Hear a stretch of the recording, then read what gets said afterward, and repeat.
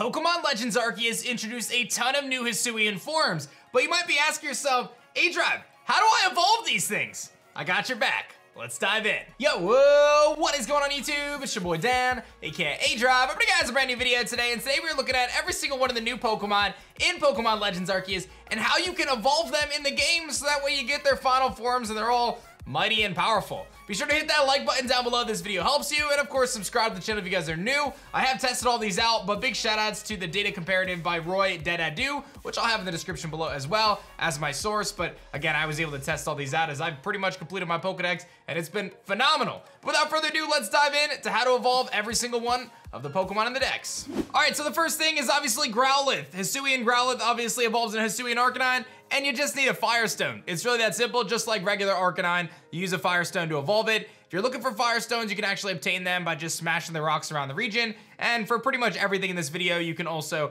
buy them from the trader in Jubilife with the points that you receive for picking up the different satchels spread out. But yeah, Firestones you can get pretty easily. Just run around and throw your Pokeball at the rocks and get the farm from that, but you'll just use a Firestone there. Voltorb, you can evolve into Hisuian Voltorb with a Leaf Stone, believe it or not. Yes, you need to use a Leaf Stone, much like you would use for like, you know, Victory Bell or Vileplume or whatever, but same kind of concept. You can get Leaf Stones by doing the exact same thing to get the Firestones. Just kind of go throughout the map, grab those, you know, kind of farm to get Pokeballs, whatever else, and sometimes you get lucky and find a Leaf Stone drop there as well. So Voltorb evolves with a Leaf Stone. From there, things get a little bit more tricky. You've got the Hisuian Qwilfish line. You have to use its signature move, Barb Barrage. You have to use that move 20 times. If you use the move Barb Barrage 20 times in strong style, you will have the opportunity to evolve it. So you have to make sure that you move the slider over to the right and use the strong style Barb Barrage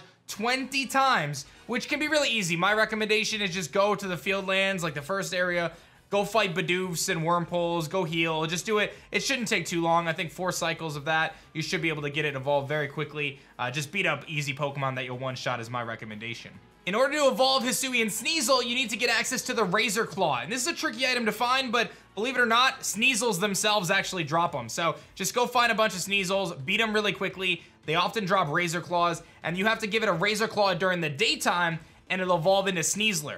Which is kind of funny because when you have a regular Sneasel and you evolve it with a Razor Claw at nighttime, it turns into Weavile. So it's kind of the flip. You have to do it during daytime with a Razor Claw, which again, the Sneasels themselves will drop, so they're pretty easy to find. Petalil into the new Hisuian Lilligant. If you're looking for Petalil, you can find it right outside of where Lilligant's trial is, and you're gonna wanna use a Sunstone to evolve it. Much like the other stones, you can find them throughout the game by just kind of traveling around. Some of these items you can find by digging and stuff, but generally that's your best bet. So you can utilize the Sunstone to evolve your little Petalil into Hisuian Lilligant, which is a pretty cool Pokemon. So pretty easy one there. The next Pokemon is Basculegion, and Basculegion will actually change based on its male or female. So if you have a male Basculegion, you have to use the Strong Style Wave Crash, which is its signature move, Wave Crash. And if you have a female Basculegion, you have to use the Agile Style Wave Crash. So by utilizing those 2 attacks, depending on the gender, you have to take 300 HP in recoil damage in order for it to have the mechanic to evolve. So my recommendation, take one of these dudes, head over to the volcano, beat up some Gravelers, some Magmars, things of that nature.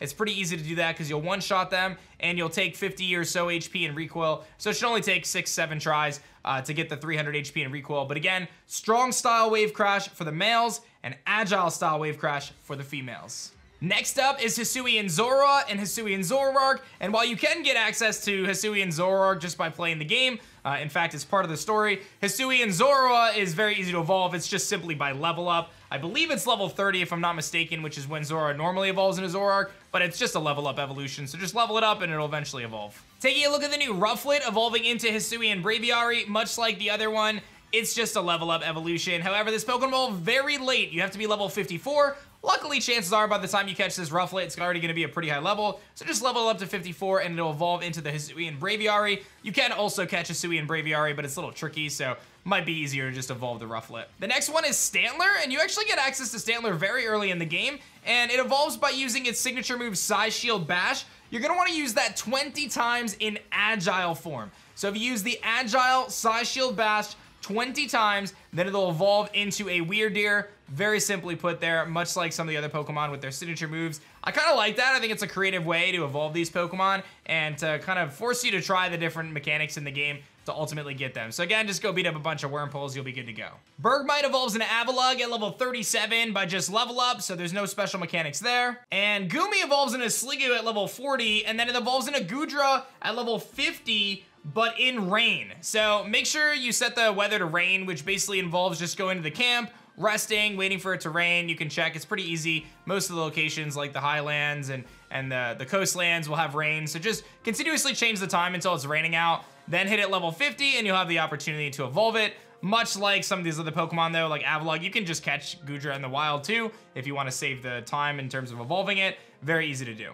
The next Pokemon, one of my favorites, is evolving Scyther into Kleavor. You need a special item called the Black Augerite. Now this Black Augerite can be found in a couple different ways. The way I found it easiest was actually just by utilizing the Ursaring search mechanic item finder and kind of digging them up. However, you'll find them just by playing the game. I think by smashing rocks, I'm pretty sure you can find them. You can definitely find them by digging if I'm not mistaken. So again, just kind of look around, find the item Black Augerite, and you should be good to go. I was able to find 4 through my playthrough, so they're not super duper rare if you're playing through the game and just being attentive, but you just utilize the item and it'll evolve into a Kleavor. Perhaps one of the craziest evolutions in this game is Ursaring going into the Pokemon Ursaluna. You need to find the item Peat Block, and Peat Block is an item that's best found with the item finder by kind of digging around in the various areas on top of Ursaluna in the Crimson Mirelands. In fact, one of the best places to find it, I believe, is like the bottom right-hand part of the Mirelands. There's a little pond where Turtwig spawns.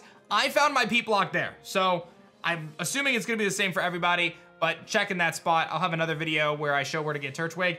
Check there for the Peat Block. But you need to actually use the Peat Block on Ursaring during a full moon. And you might be like, how do I get a full moon? So what you're gonna wanna do is you're gonna wanna sleep at the base camp until it's nighttime, and then you're gonna just wait a little bit is the next option, and then see if you can evolve it. If it doesn't work, then just keep repeating the process until it allows you to utilize the Peat Block.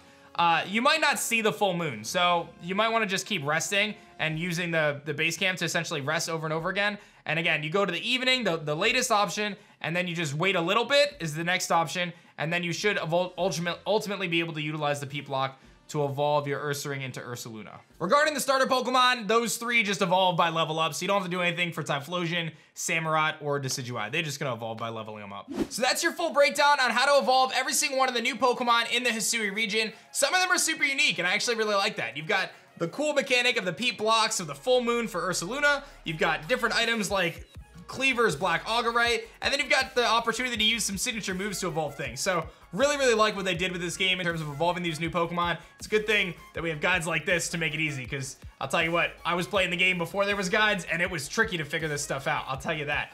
I hope you guys enjoyed this one. Be sure to like the video if you guys did, and subscribe to the channel if you guys are new, so you don't miss out on our epic Pokemon Legends Arceus content. Thanks for watching, I'll see you guys on the next one. Peace.